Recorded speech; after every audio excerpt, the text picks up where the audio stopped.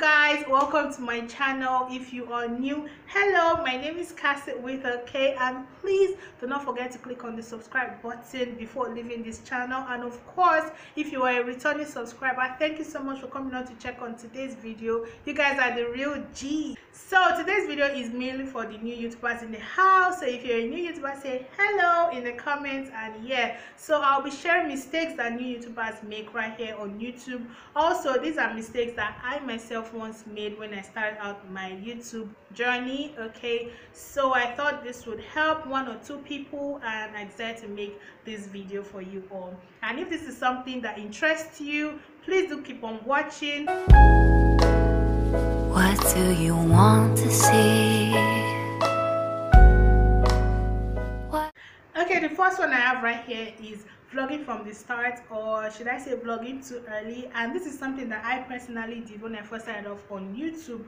Now I believe I dropped a get to know me tag and then followed it up with vlogging and of course I didn't get, you know, encouraging views, which is like expected, because at this point no one knows who you are, no one is interested in what you do during the day or where you go grocery shopping and all of that lifestyle stuff. So what you want to do is give them a reason to create content that will make people come to your channel depending on your passion and what you're interested in. So you want to look into that and mix up your content, so it's not all about vlogs and vlogs and vlogs. These are just like teeny weeny tips to help you. These are not like mandated rules or written down laws of YouTube. No, I'm not saying this is how it should be, because there are a lot of people that have built up their career on YouTube simply by just vlogging. Okay, and yeah, that's what I'm saying. There are no rules, but of course I'm just sharing my own 2 cents. The number 2 mistake I have right here is poor editing. Guys, I cannot tell you how many videos I could not finish because I was just put off by the poor editing. Okay, I'm not saying you need to be a professional editor to be able to become a YouTuber.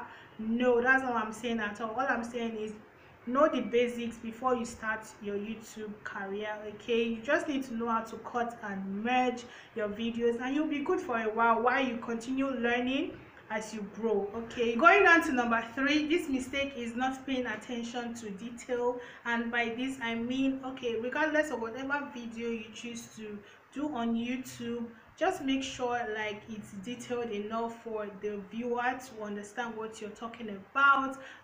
Just think about it as you're teaching a class. You need to show and tell if possible, show pictures, tell a story, explain in detail.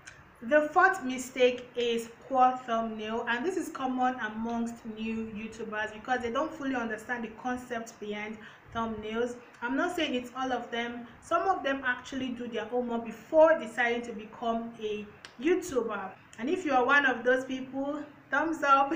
You are doing well. And yeah, but if you're not, let me just explain why you should start putting in so much effort into creating a nice and attractive thumbnail. And that is because thumbnail actually attracts viewers into clicking your content. So regardless of what your title says, some people actually ignore that and just look at the fact that your thumbnail is attractive enough, and they're like, okay, you know what, let me just see what they are on about. So for this next one, I was actually going to merge it with thumbnail because I believe they go like hand in hand in a way, but anyways I decided to separate them just because who knows.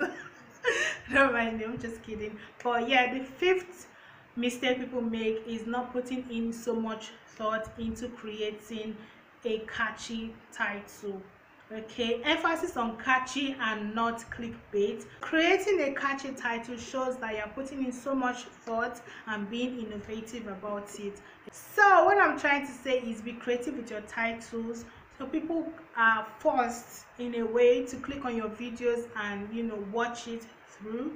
Okay, so if you're not doing that already, I suggest you start doing that. Put in so much effort in your thumbnail as well as your title. For the next mistake, this one is not jumping on trends, and this is something that is common with a lot of YouTubers because yeah, granted, you're new to the space, so you're still trying to get to know it, but yeah, try your best to keep up with what's trending on YouTube or on social media basically, or in the world, so you can as well incorporate that into creating videos and posting online. So keep up with trends, make sure you create your content around them. But yeah, because everyone is doing the same thing, try to put your own personality into it, put your own spice, so you are like different from the crowd and people are like, okay, I love this person, I love that he or she is different, I love how they've done this trend differently, and then yeah, I want to subscribe and become a member of your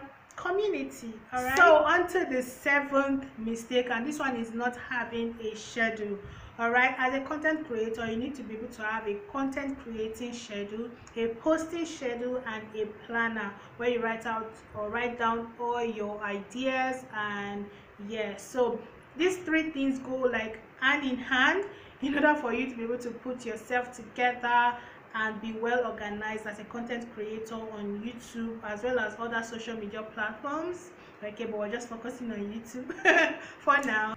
All right guys, we've come to the final one of today, and this mistake is taking long breaks. Okay, as humans, all right, there are times that we need to step back, take a breather, rest, and just reflect on ourselves and just be able to be calm and not think of work, which is like your YouTube career, for a moment, and just be free and re-energized. Okay, but like when it's once in a while, not like frequently. Okay, this month you're active, next 3 months you're not active, you slowly fade away from your subscribers mind. They tend to like not really care anymore, like they're like that's how this person is, and then they are not like used to your posting schedule anymore. So you need to be mindful of that. Take breaks when you need to, but then again, don't take too long of a break, or don't take frequent breaks. Okay? So that is it guys, that is it for this video. If you enjoyed it, please give it a thumbs up,